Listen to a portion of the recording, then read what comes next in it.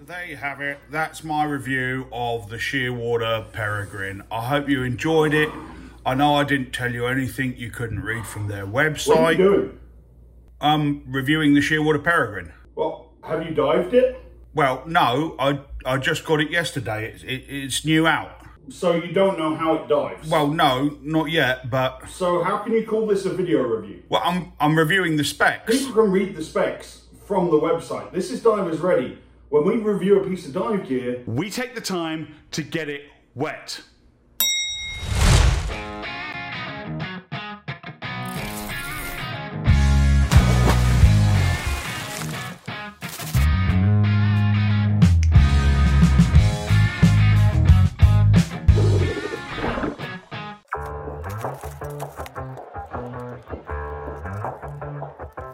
Yeah, it's a hot day. I'm hanging in the sunshine. You should hit me with the splash gun so I cool down. Won't you come on over? We can party till the sun's down.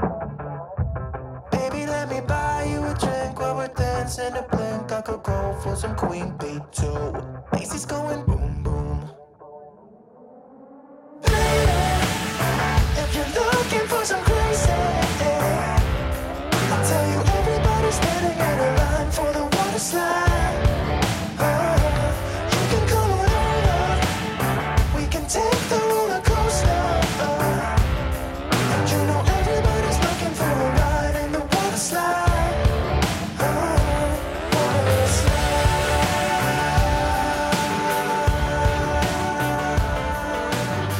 Ladies and gentlemen, what's going on, and welcome to Divers Ready. My name's James. It is so great to see all your smiling faces out there in YouTube land. If you're new to our channel, make your next dive on our subscribe button and click that little bell icon, because we make videos here at Divers Ready with one simple goal in mind, and that's to help make you a better scuba diver. This is the hotly anticipated Divers Ready review of the Shearwater Peregrine. And before we get into it, I want to say that this is not in any way sponsored. Yes, Shearwater did send me a Peregrine, initially on a loaner basis, and then I reached out to them and asked, hey, could I give this away to one of my viewers? So I am not receiving any financial compensation, and I'm not keeping the computer. I'll give it away to one of you guys. Details at the end of this video for how to enter to win the Peregrine. But it's time for me to give you my thoughts on this computer, and why did it take me 6 weeks to get this video out to you guys. Now, I know in that introduction I might be making fun of some other videos that are out there, what I call hands videos, which is a top-down shot of two hands holding and playing with the computer and reading the spec sheet.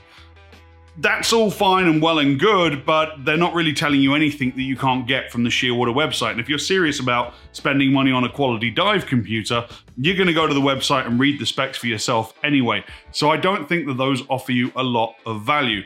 What I prefer to do when I review dive gear is actually get it wet. And getting it wet takes time. I want to take it on dives, and I've put about 24 dives, I think, on this Peregrine. So yeah, it's up for the giveaway, but it's slightly used now.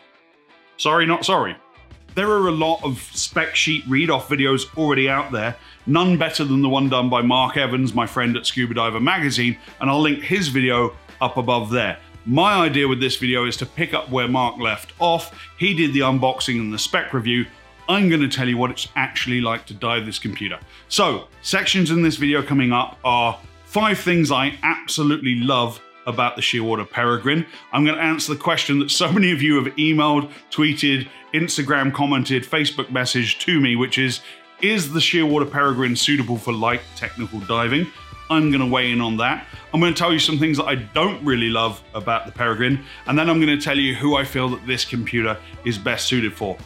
All of those chapters will be listed in the description of this video below with a timestamp, so you can skip ahead if you only want to see a certain part. But let's dive into it now, starting with 5 things I love about the Shearwater Peregrine.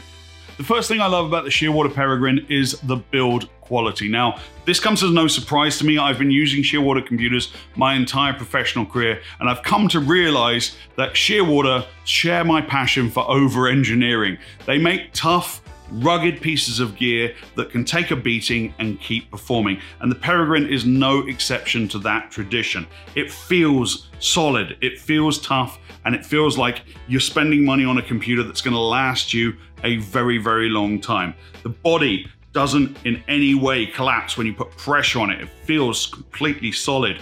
The screen feels solid. There's no flex to it. The buttons are tough and over-engineered. Even the strap mounts on the little toolkit that you get given to put the bolts together feel really solid and rugged. So that's number one, build quality. The second thing I love about the Shearwater Peregrine is the screen itself. The screen is the same screen they use on the Perdix and the same display, which is a $1,000 dive computer. It is tack sharp, it is crystal clear, even in low light conditions like inside of a wreck. And it's customizable. So if, for example, you see a particular color range better than others, you can change the color of the display. In addition, all of the data is programmable, so you can see exactly the information that's important to you for your dive profile and nothing that isn't, and keep it as simple and as clear as possible. The third thing I love about the Shearwater Peregrine is the vibration alerts. And I wasn't sure that I was gonna love these, but to be honest, really good job, Shearwater.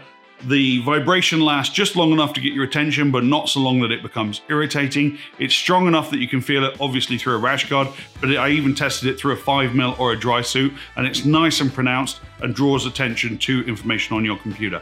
I set 2 vibration alerts, one for a maximum depth and one for a dive time, and both of them were on point and bring my attention to the computer. I'm like, okay, great, we're 30 minutes into the dive, fantastic. Clues me up. Really enjoyed that feature.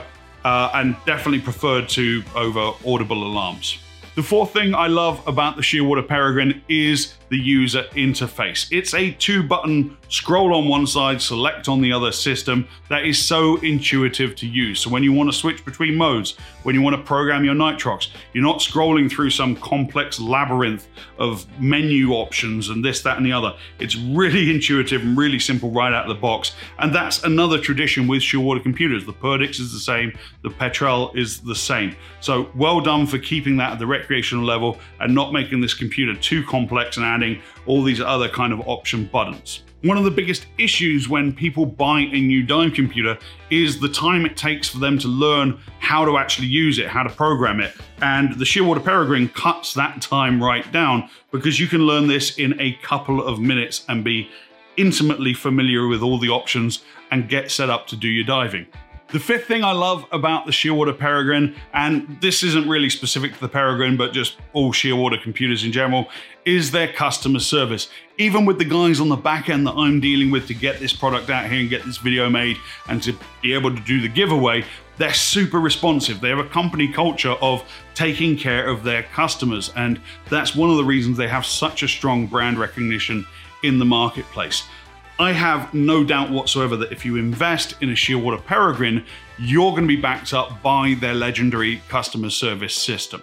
So kudos to Shearwater for building this culture of taking care of the customers. It's really an important factor because, hey, sometimes things go wrong. It's a new product to market. There may be hiccups. I didn't experience any, but if there are, you know you're going to be taken care of. And that for me is very valuable.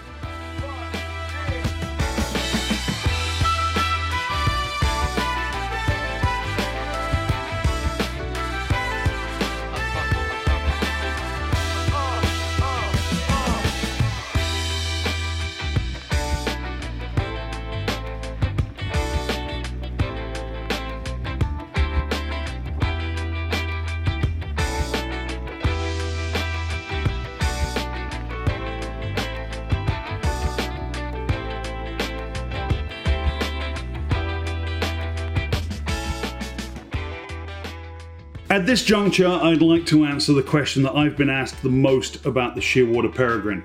Is the Shearwater Peregrine suitable for light technical diving? Now, let me get one thing clear straight away. Technical diving is like being pregnant or being dead. You either are or you aren't. There is no such thing as light technical diving. If you're going past your no decompression limits, that needs to be a planned, staged event. There is no light technical diving, or do a little bit of deco. Okay, that's still a technical dive. Let's get that out of the way straight away. Okay, it's either technical diving or it's not. So let's cut that word light out, because that's giving recreational divers permission to break the rules, and that's not what technical diving is. Now, let me tell you why I'm not endorsing the Shearwater Peregrine for technical diving. Yes, I took on some technical diving. Obviously it doesn't have helium capabilities, so this was 130 to 150 foot range technical dive. Did it perform well? Yes. Can you put it in the 3 gas nitrox mode and program one of them as a deco gas and switch between the two? Yes. Did it get red and angry at me when I went past my no decompression limit? Yes. Did it calm down and realize, oh, okay, this guy must be doing a tech dive? Also yes. The reason I'm not recommending you buy this as a technical diving computer is because it's not going to grow with you, and there's very few technical divers I know that do advanced nitrox deco procedures, entry-level tech courses, and stop there. Nearly everybody wants to go on to Trimix, so eventually you're going to have to get yourself a big boy technical dive computer. So instead of spend the money twice, just get a technical dive computer. Technical diving is not a cheap pursuit. If you're trying to save $500 on a dive computer between this one and this one, it's not the sport for you guys, I'm sorry, you know. Now, if you're a recreational diver who's stepping up to tech and you already own a Peregrine, will this work as a backup tech computer? Yes, I believe so, up until the point you get to Trimix. So here's what that progression would look like. You're a recreational diver, you've got a Shearwater Peregrine. You want to take your advanced nitrox deco procedures courses classes, you're going to have to buy a Perdix. That would be my recommendation. Now this becomes your backup. You dive advanced nitrox deco procedures, you do 25, 50 tech dives, get some experience under your belt, everything's rocking and rolling, and then you want to step up to Trimix. This becomes obsolete and you need to buy a second Perdix. So yeah, it will serve you in that sort of grey area, but would I recommend someone to buy it for technical diving? No, get a Perdix. The Perdix is literally the best dive computer that's ever been made. Okay, rant over.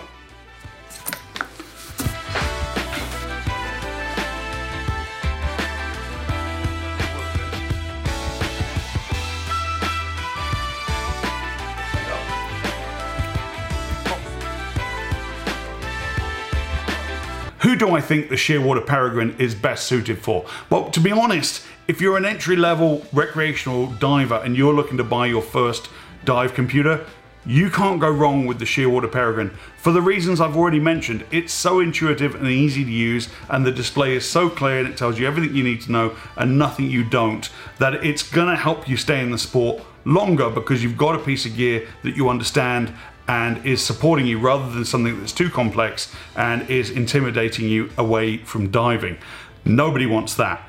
If I was a recreational dive instructor and I only taught recreational level courses, I would absolutely invest in a Shearwater. I would use it as a rental computer. I would give it to my students. Absolutely. If you are diving multiple different gases, either in a side mount configuration and your gas mixes just happen to be 1% off with your nitrox fills, or perhaps you're a self-reliant diver and you're taking a different mix as a stage bottle, then obviously the ability to switch between 2 different gas blends is an advantage with the Peregrine. Apart from that, it's just a great, well-built computer. If you want the customer service, if you can look yourself in the face in the mirror and say, I'm never going to get into technical diving, there's no reason for you not to buy the Shearwater. If you need AI, wait. Maybe there'll be an AI coming down the pipe. If you need a digital compass, wait. Maybe there'll be a digital compass down the pipe, but who knows? Okay, so let's talk about some of the limitations of this computer. The strap. I didn't particularly care for it. Personal preference, I know. It does come with bungees. I didn't want to set this up with bungees because I knew I was giving this computer away. However, I would rather have seen the elastic pinch clip system that you get with the Perdix or the Petrel. Again, a personal preference. We've talked about the spec limitations in the video I made on 4 computers under $500. We know there's no AI, we know there's no digital compass. The digital compass is a really big shame because the Shearwater digital compass is one of the few out there that's actually good and reliable and works. So really sad to not see the digital compass on this. And who knows, for the AI, when the Perdix came out, there was no air integration, and then 18 months later, we got the Perdix AI. Will we see a Shearwater Peregrine AI in 18 months or 2 years? The official quote from my guys at Shearwater was, "Time will tell."